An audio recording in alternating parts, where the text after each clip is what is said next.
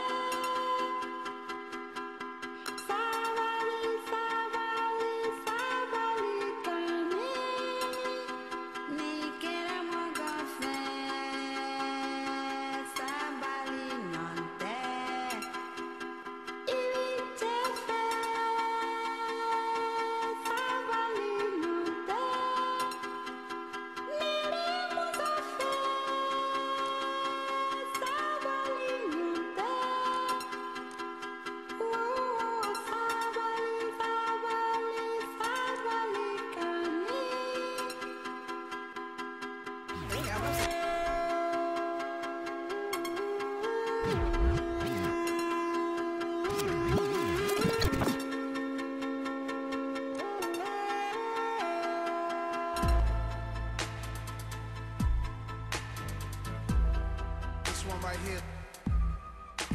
Yeah.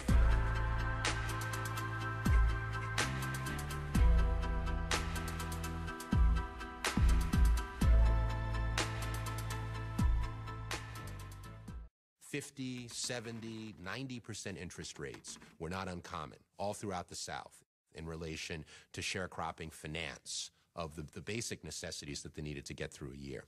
So that system is going to put African Americans in a position where upward mobility is essentially impossible for most of them. But without legal or political rights, black sharecroppers were especially vulnerable.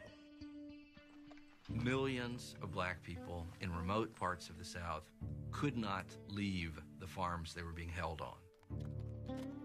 If they did, they were subject to arrest by the sheriff, and if they were arrested, they would then be returned to the very same farms, oftentimes in chains, receiving nothing. Sharecropping is not slavery, but it did become, for an enormous population of people, forced labor. Families stayed intact, probably within a 2-mile radius of where they were born. Mothers, fathers, cousins, grandparents, everybody stayed. If you knew by the mere fact of leaving exposed you to the danger of being caught up in this system, it made you stay. You knew what would happen if you stepped off.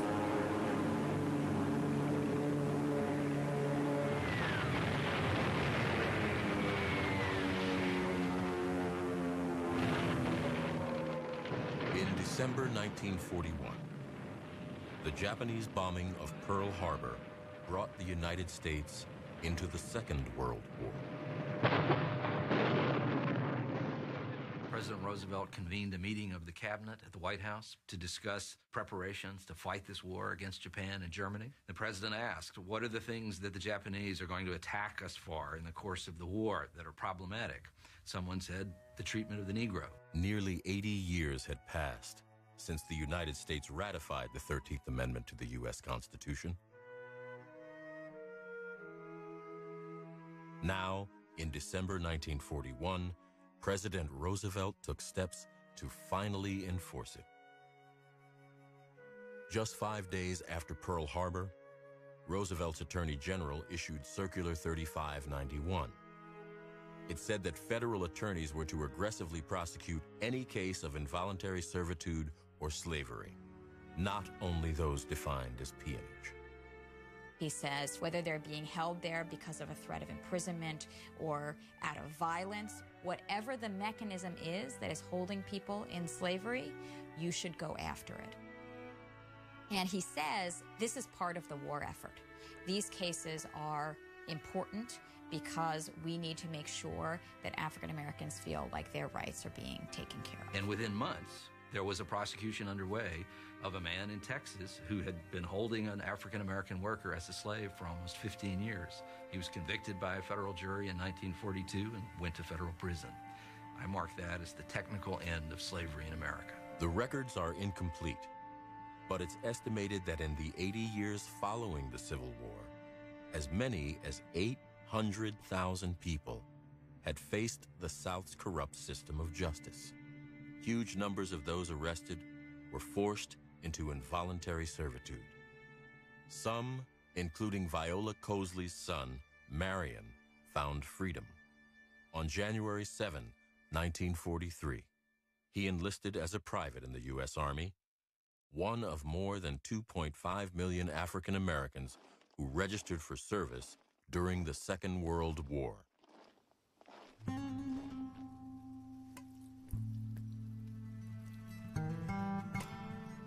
Green Cottonham, arrested in 1908, might have served in the First World War, but by the Second World War, he would have been in his 50s. But Green never made it out of the Birmingham prison mines. We don't know the exact details of the life that he led in the stockade or underground, but he survived 5 months before becoming ill. He went to see the doctor on August the 2nd, 1908. He never went back to the mine. 13 days later, Green Cottonham died. He is among more than 9,000 prisoners, known to have died while leased to industry by southern states and counties. We want to think of some of these atrocities as things that happened occasionally, but you can imagine the turmoil if at any time your child could be picked up, never to be seen again, how that would impact a whole segment of people, how they view their opportunities and their future. In all likelihood, his body was dumped somewhere in these fields outside the mine, where hundreds of other prisoners also lie buried. This was real. These were real people. These were real lives, and they make us who we are. What's fascinating about Green Cottonham is the fact that he isn't special. He's not well known. He's not a historical figure of, importance. But that's part of the beauty. He is representative of all of these nameless, faceless people who disappeared during this time frame, who were deemed to be of no value. And then you realize the value isn't in being necessarily important. We all have interesting stories. We all have a life story worth telling.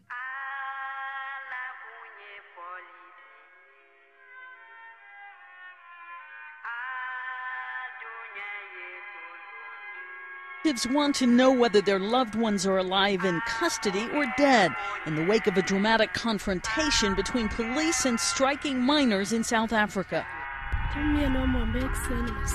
Nobantu Mkuzi says her husband left home to go to the protest Thursday morning and never came back. And now she says the police aren't telling her where he is. The deadly hail of police bullets shocked the country. People were watching replay after replay of the video. A day later, the police chief put the casualty toll at 34 dead and 78 wounded. She said officers acted to protect their own lives when confronted by strikers who had dangerous weapons. But others had another take on South Africa's worst shooting since the end of the apartheid era.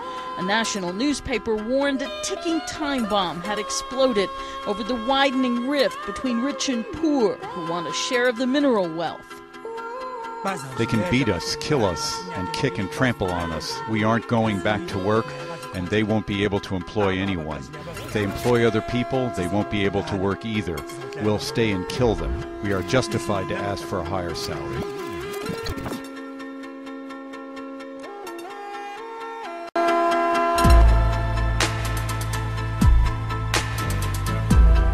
This one right here.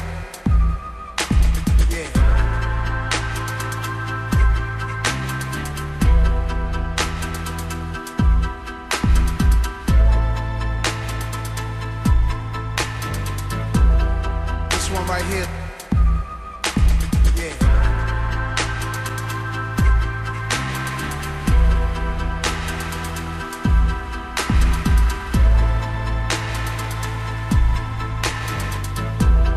This one right here. Yeah.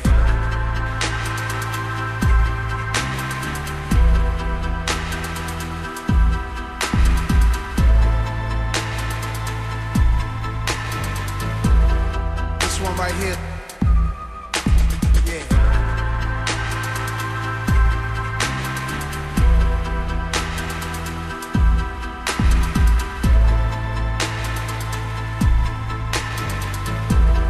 This one right here. Yeah.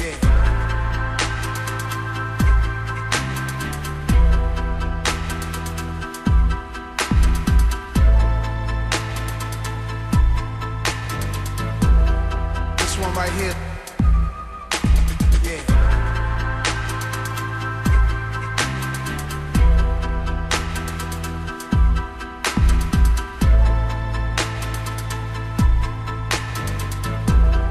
This one right here. Yeah.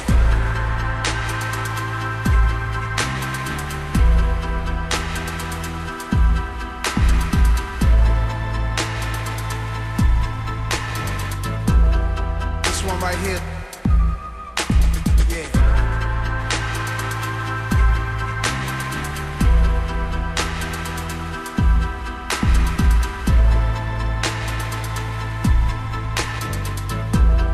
This one right here.